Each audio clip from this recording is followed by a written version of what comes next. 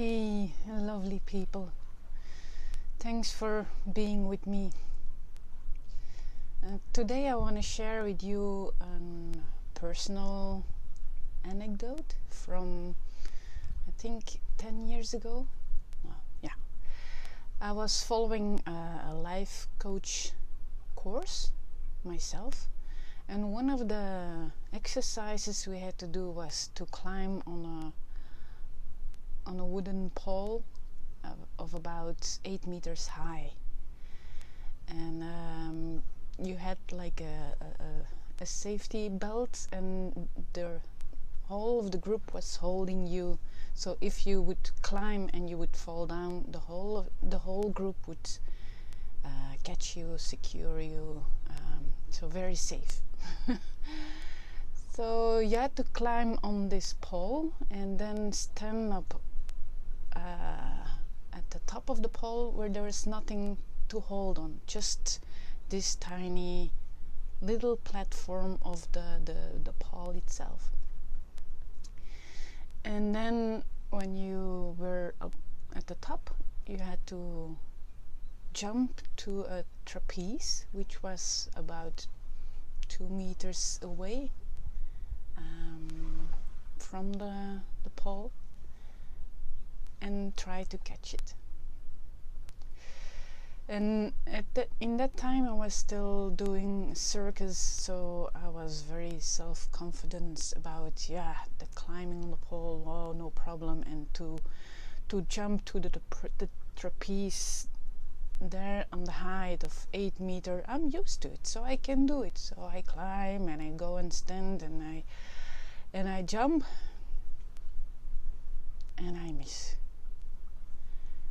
And all my self-confidence was gone.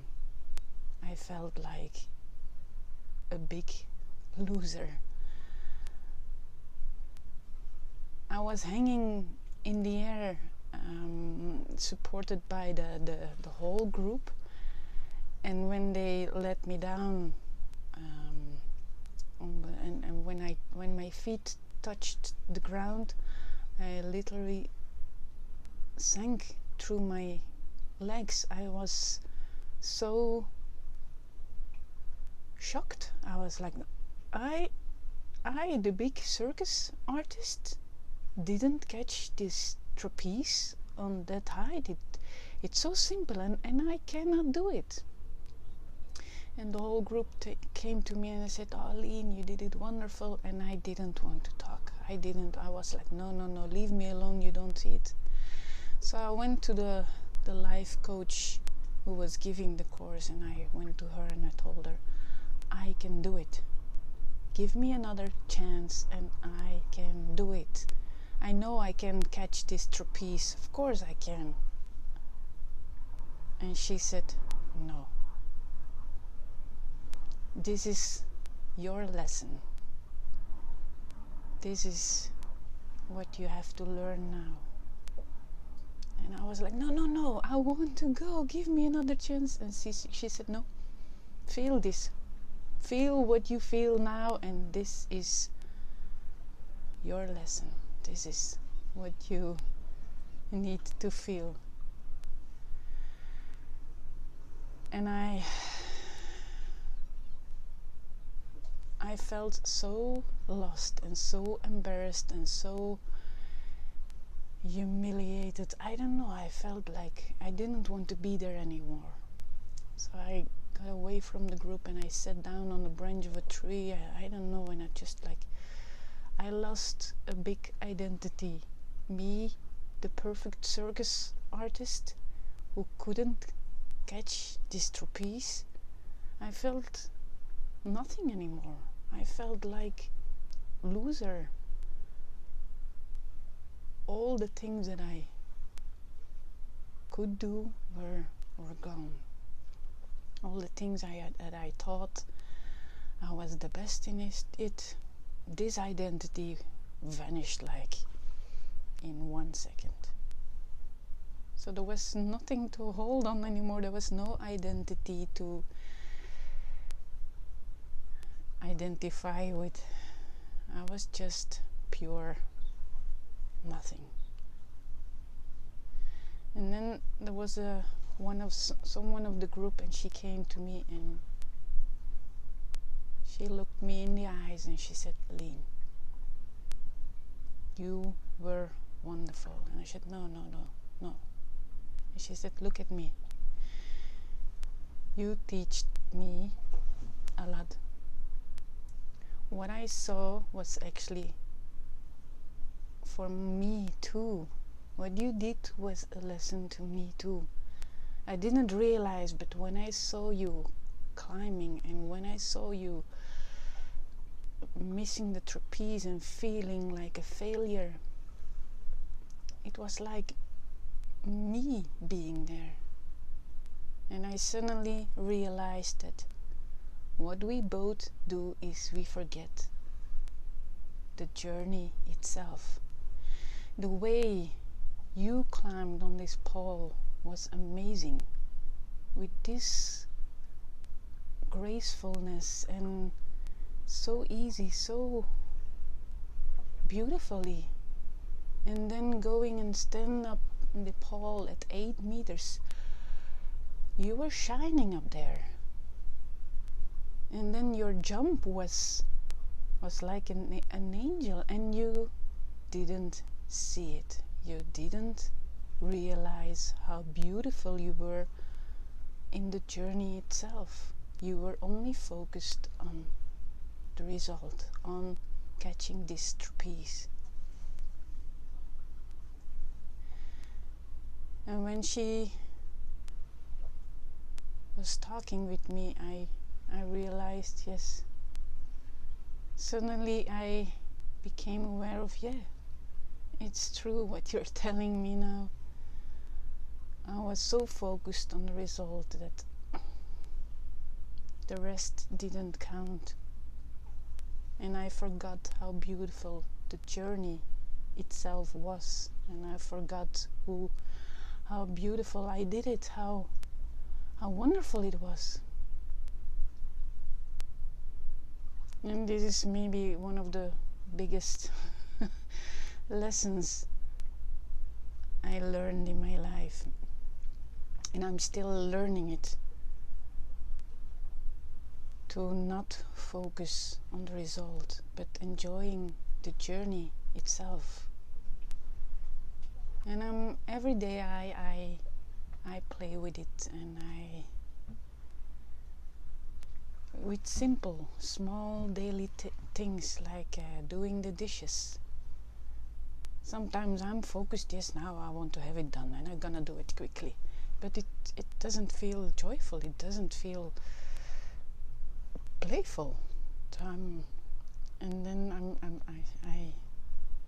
if I focus on just doing it, and then suddenly I see the soap bubbles on the plate, or I'm so aware of the water running out of the tap, the sound of the water, the feeling of the water on my hands, and I feel like a little girl, so fascinated by these small details and enjoying it,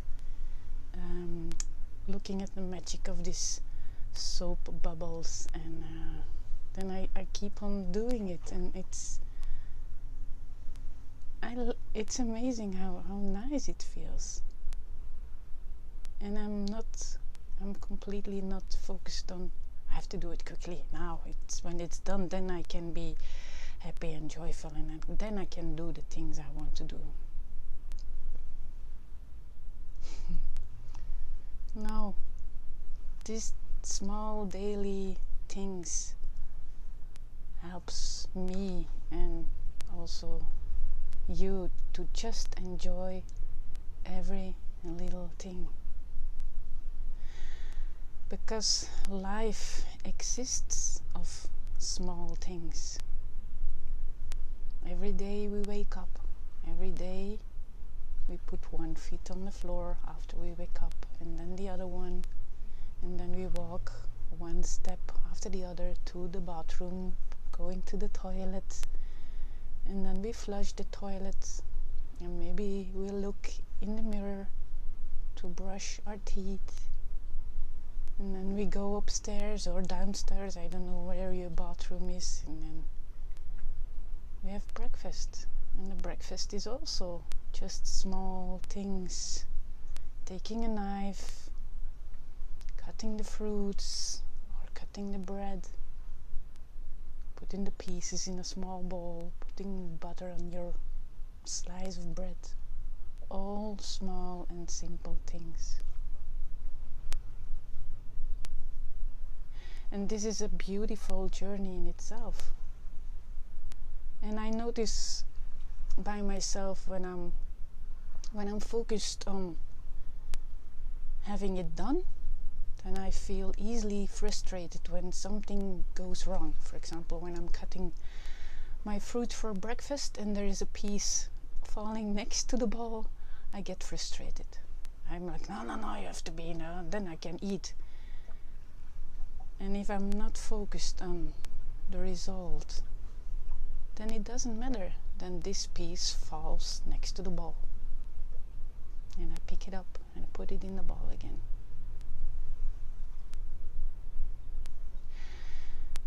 It's fascinating to me to see and to feel the difference when I'm focused on having it done, when I want this, whatever I'm doing,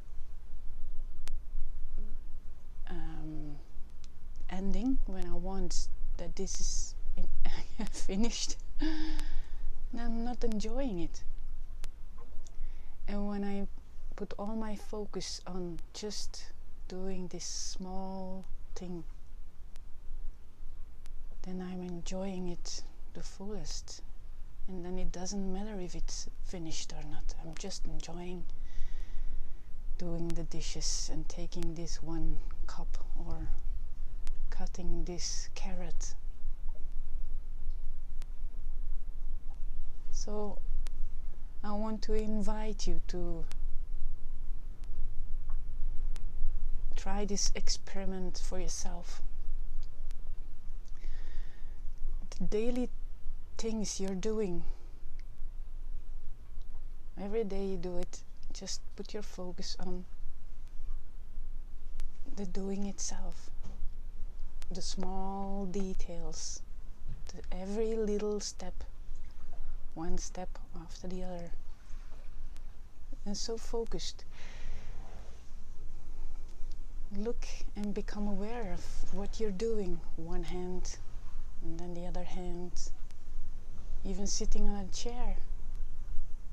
You take the chair, put in this position that you have the space to sit on it, then sit down, feel the chair underneath you. Play it. Don't try to do your best. Then you want to be perfect, and then your mind pops in, and then you don't enjoy it at all. Just play like a little kid. And what I notice by myself is that sometimes I just do it for a few seconds, maybe, I don't know, a minute or something, and then I hear my mind popping in and it says, Lien, come on, stop playing around like a little girl. Stop being so fascinated by these soap bubbles. Go on, you have more important things to do. And it's not true. It's only this voice in my head. It's only our mind that tells us, come on, this is not important. You have more important things to do. But if we listen to this voice, then we are always running away from the moment itself. And we are always chasing something we will never achieve, because it's always in the future. So we will never feel fulfilled. We will always keep on chasing a phantom. If we are there, if I can reach this one, then I will be happy. And we forget our primal purpose. we forget just enjoying this moment. The only moment there is, this moment.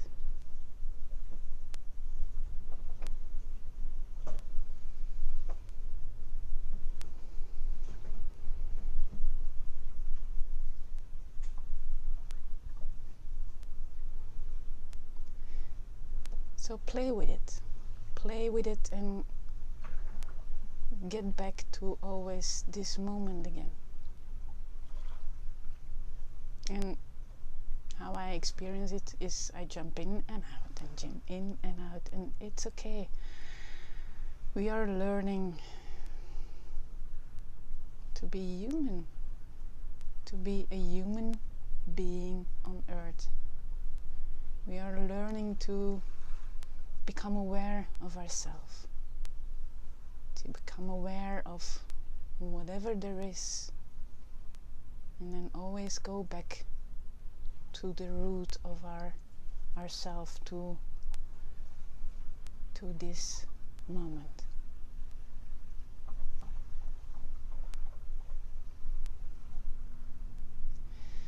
Thanks for being with me, and enjoy your playful journey. And playful can also be at the same time that you feel sad or angry or frustrated or whatever.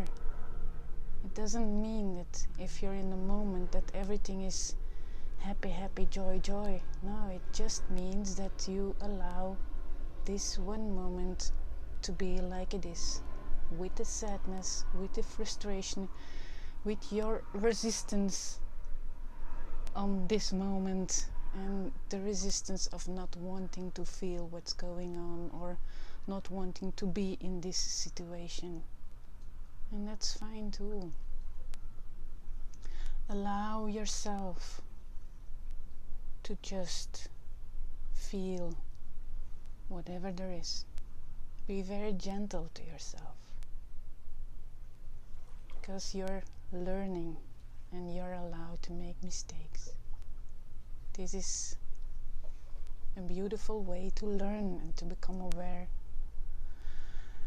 of yourself and who you are in your essence, and to become more and more aware of just this moment.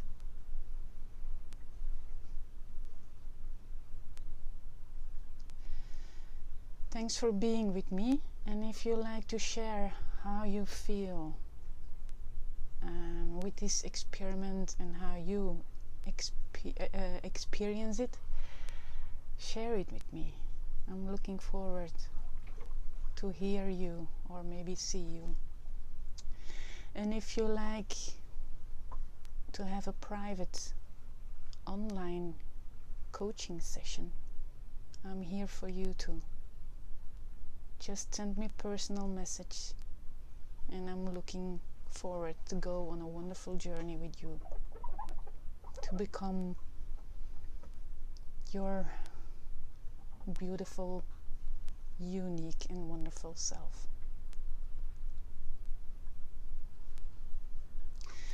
I send you all lots of love, and until next time.